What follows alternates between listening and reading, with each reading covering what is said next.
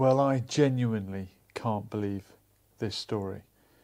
School teacher suspended after using image of bin Laden in attempt to portray Prophet Muhammad in lesson.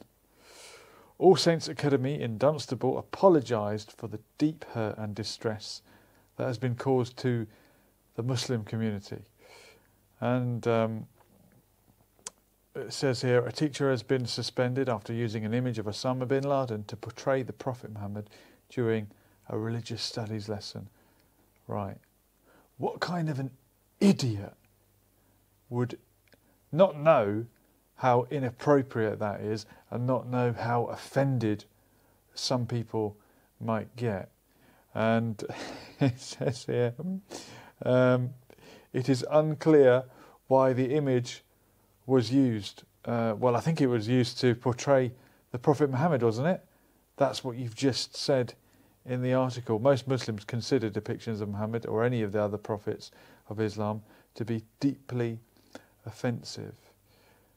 Yeah, this person must have lived in a cave for the past few years, funnily enough, to not be aware that it's very, very risky for a teacher to do that kind of thing in an RE lesson.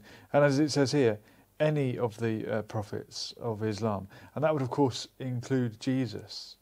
And I just wonder what would have happened if this teacher had used a picture of Osama bin Laden to portray what Jesus looked like. Maybe no one would have minded. Maybe Christians aren't as fussy about that sort of thing. And of course, Christians do portray images of Jesus. And if someone did hold up a picture of Osama bin Laden and say, do you know what, Jesus maybe looked a bit more like this, people might say, well, good point, because actually Jesus would have had a bit of a tan like the rest of the people in the Middle East. So maybe it's a bit inconsistent.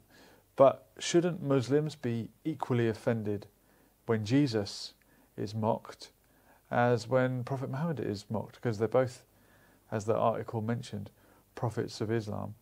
And may peace be on all of the prophets. But let me know what you think. What kind of teacher uses a picture of Osama bin Laden to portray the Prophet Muhammad in an RE lesson?